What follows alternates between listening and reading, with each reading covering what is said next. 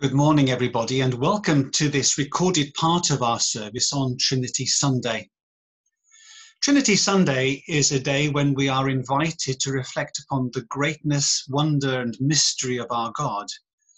God who is one, yet revealed to us in three very distinct ways.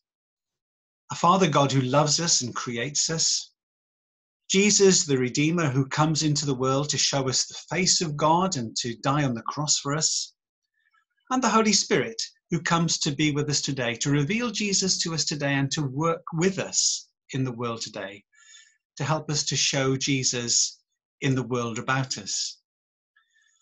Trinity Sunday is a challenge for all of us to think about what God really means to us and for us. And at the heart of this Trinity God is community. A God who communicates with himself, Father, Son, and Holy Spirit. And out of the love that that community has for each other, creation happens. And so we've got a lot to celebrate today as we come together. We're going to start with a prayer.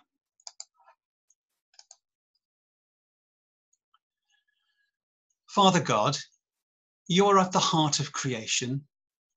Your word, Jesus, brings life into being, and your Holy Spirit reveals your Son to us today.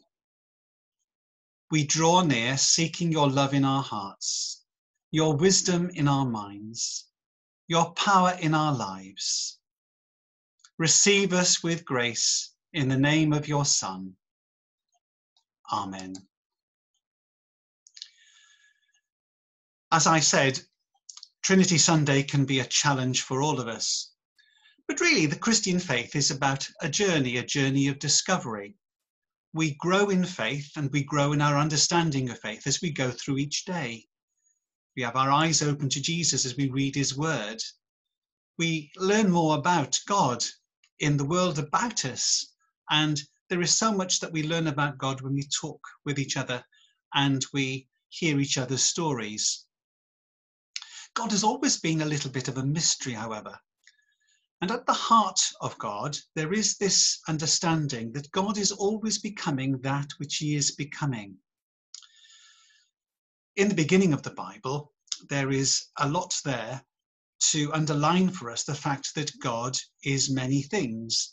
And I'm going to take just a few moments this morning to reflect on some verses from Genesis chapter 1 and some verses there that tell us more about the wonder of our God. So first of all, some verses from Genesis chapter 1, verses 1, 2, and 3. I've highlighted here some words which are really important to ponder. In the beginning, God created the heavens and the earth. Now the earth was formless and empty. Darkness was over the surface of the deep, and the Spirit of God was hovering over the waters. And God said, "Let there be light," and there was light. Here at the beginning of the Bible, God is described as being one God. God there is in the singular. And this singular God is the one who creates. But it's not as simple as that, because already in verse 2, we have a phrase there that describes God as Spirit. It was the Spirit of God hovering over the waters at the beginning, and through the Spirit that we have creation, because God said, "Let there be light." In verse 3 there, God said, it's God's spokenness that brings creation into being. A wonderful parallel there with the Gospel of John chapter 1, verses 1 to 3, where Jesus is the Word made flesh who comes to dwell with us. And we are told in the Gospel of John and in Colossians chapter 1 that all things come into being through Jesus. He was there at the beginning of creation. So already at the start of the Bible, we have this wonderful understanding, this mystery of who God is. Also in Genesis, verses 26 and 27. Then God said, "Let us make mankind in our image, in our likeness, so that they may rule over the fish of the sea and the birds of the air, over the livestock and all the wild animals, and over all the creatures that move along the ground. So God created mankind in his own image. In the image of God, he created them. Male and female, he created them. Notice here in verse 26 that this singular God is now talking to himself. Let us make mankind in our image. This tells us something about the community that exists within God. And of course, this community that exists within God created God in his own image. And verse 27 there tells us that God created mankind or humankind in his image, and male and female, he created them. And so maleness and femaleness is also at the heart of God. We can begin to see then that whilst we think of God as being one, he is many things. Jesus did something similar in his own lifetime, in his ministry. He went along, and as he met people, he became different things to different people. So to those who were sick, he was the healer. To those who were the outcasts, he was the one who welcomed them home. To those who were lowly, he lifted them up. And the same is true today. God comes to be with us wherever we are, and he gives us hope. Catherine is going to read for us this morning, and she's also going to do the talk. I'm going to hand over now to Catherine. The Gospel reading for today is Matthew chapter 28, verses 16 to 20. Now the 11 disciples went to Galilee, to the mountain to which Jesus had directed them. When they saw him, they worshipped him, but some doubted. And Jesus came and said to them, "All authority in heaven and on earth has been given to me. Go, therefore, and make disciples of all nations, baptizing them in the name of the Father and of the Son and of the Holy Spirit, and teaching them to obey everything I have commanded you. And remember, I am with you always, to the end of the age." So as we think about that reading, it seems a little bit out of sync with some of the other readings we've had. Just a week ago, it was Pentecost, and just before that, it was Ascension. So we seem to be winding back to that time just before Ascension. But that's because today in the church's calendar is Trinity Sunday, when we think about God as Trinity. So you'll know that word Trinity, but I wonder if you feel like you understand it. We say it in our creed. God is three in one, that we believe in Father, Son, and Holy Spirit. But what do we really mean by that? There are very few Bible references that specifically talk about the Trinity, which makes it a really difficult topic to get to the bottom of, and one that many theologians have spent many hours pondering over and writing about. The thing is that our human minds can't fully grasp God. God is above us and beyond us, as it says many times in the Bible. Our language has limits, and even when we try to explain things, we can't get exactly what we mean always.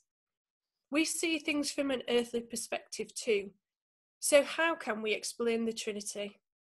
We even struggle from the beginning. One God, but in three, what? Parts? Sounds like a broken machinery. Pieces? Persons? That sounds too human and fallible. If we think about the Trinity, we can make some misconceptions easily too. Sometimes we think of God the Father as being more powerful because he is the Father, and we turn the Trinity into a hierarchy. The Holy Spirit is described by Jesus as the helper, so sometimes we think of that as being more subservient. But of course, they're equal. We're also tempted to allocate certain roles or functions to each person of the Trinity, perhaps because we want to categorize to try and understand. But that can limit our perceptions of what God can do and who God is. Imagery can help a little. So St. Patrick reportedly suggested a shamrock leaf that's got the three rounded bits on it, but it's one leaf. Others have suggested H2O. It comes in the form of water, ice, and steam. Celtic Christians painted and carved triquetras, which are curving shapes that have 3 points which interlock and a circle that goes round as well. These images can all help, but they're only partial and imperfect descriptions. We can and should try to think and read about the Trinity, but more importantly, we need to think about moving from our head into our hearts and souls and experiences when we think about God. In the Christian faith, we talk about meeting Jesus, feeling the power of the Holy Spirit, knowing God as our Father. And all of those are to do with experience and relationship. And those are things which are first revealed in the Trinity. God experiencing relationship within the Trinity from before the beginning of time. We may not know quite what that means or how that works, but we can understand something of relationship because we are made to be relational people and we are born into relationships. We long to be with others, to communicate and to share. And one of the difficulties of this lockdown has been the limiting on that sharing and being with people and communicating. It's reduced contact, and so it's left people feeling isolated and lonely. God in the Trinity demonstrates togetherness and mutual love, which continually flows between them. And we too are included in this picture. God is a family, and he invites us to join his family, to become the children of God, to become, in a sense, part of the Trinity. There's a famous Bible passage which is read at weddings from 1 John chapter 4.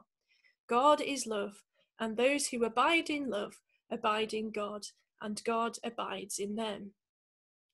Again, it's difficult to quite understand what abiding might mean, but it's to do with that togetherness, that God is together in his 3 persons. We can be together with God.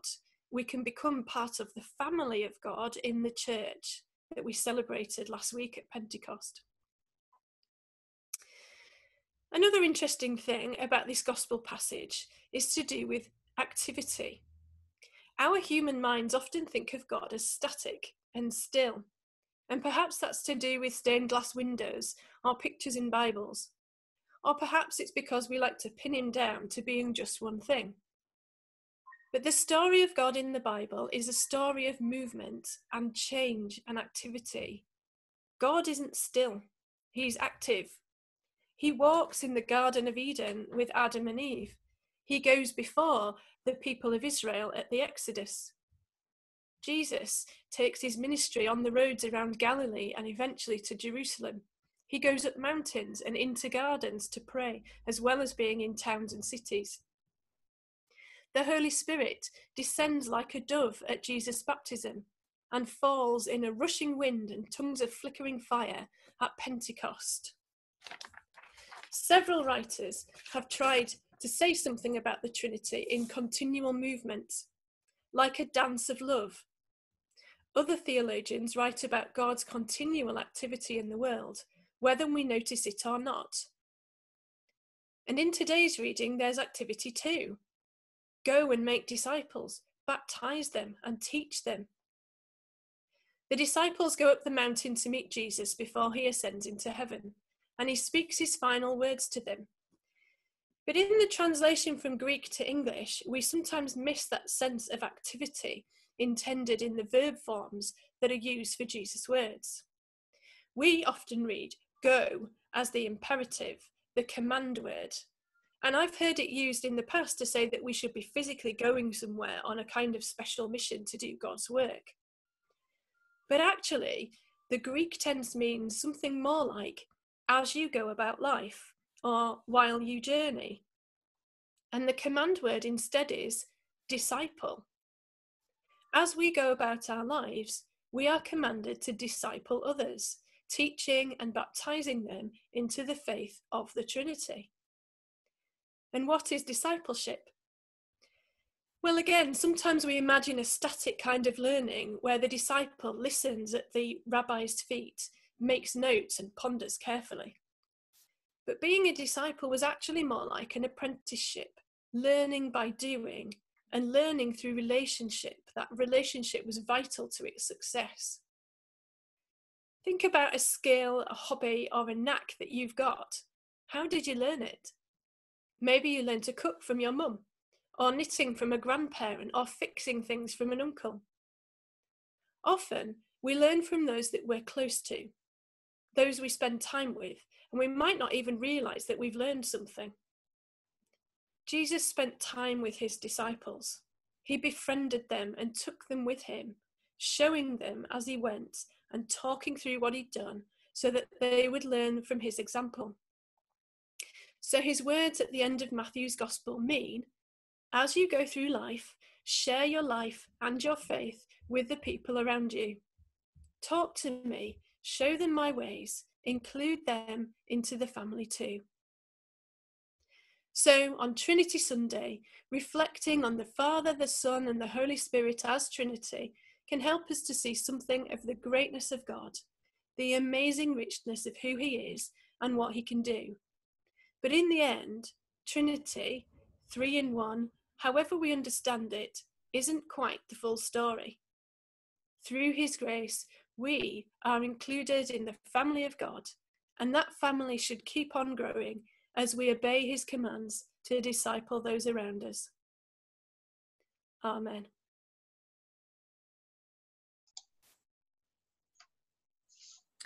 Well, good morning, everybody. For our prayers today, if you would like to join in a response, when I say, generous God, would you respond, pour out your love? Generous God, pour out your love. We come to you, God of love, 3 persons in one, beyond our understanding. But you have shown us that you are a community of love. Trusting in your love for us, we pray for our community here in Strensel. We thank you for all who have brought help to others in this time of lockdown. May they be blessed in their help towards our well-being. Generous God, pour out your love. We pray for all who serve the wider community in our land, for workers keeping essential services going, for all those who work in hospitals and care homes. May they be protected and strengthened. Generous God, pour out your love. We pray for those who make decisions affecting our nation, for wisdom in these difficult times. May there be some changes to help our society overcome inequalities. Generous God, pour out your love. We pray for our world, for a change of heart in all those who fear or despise or hate people who are different in some way. May we all recognise our common humanity and the image of God in each one. Encourage peacemakers who can demonstrate your kingdom in areas of conflict, thinking particularly of the US at this time. Generous God, pour out your love. We thank you, Lord Jesus, for entering our world and becoming part of creation. May we grow in respect and love and wonder for the natural world, to enjoy its beauty and variety, and to care for it better. We thank you for people with creative gifts in worlds like drama and music and art that enrich our lives. We pray for the many whose work is on hold at present, that their contribution may soon be restored. We thank you, Lord Jesus, for giving your life for us, that we might live. May more people come to know the fullness of the life that you offer. Generous God, pour out your love. We thank you, Holy Spirit, for bringing the light and energy and love of the presence of God to us wherever we are. We pray for all who are in need, through trouble of body, mind, or circumstances. And we especially remember those who grieve the loss of loved ones. In a moment of quiet, you may like to think of those for whom you are particularly concerned. May they know the comfort, hope, peace and healing that your presence brings. Generous God, pour out your love. And we end our prayers with the grace. May the grace of the Lord Jesus Christ, the love of God, and the fellowship of the Holy Spirit be with us all, now and always. Amen.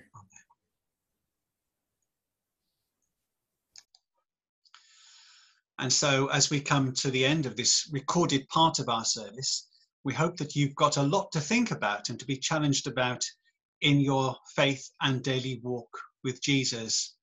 I'm going to end now by saying a blessing. The peace of God, which passes all understanding, keep our hearts and minds in the knowledge and love of God and of his Son, Jesus Christ our Lord.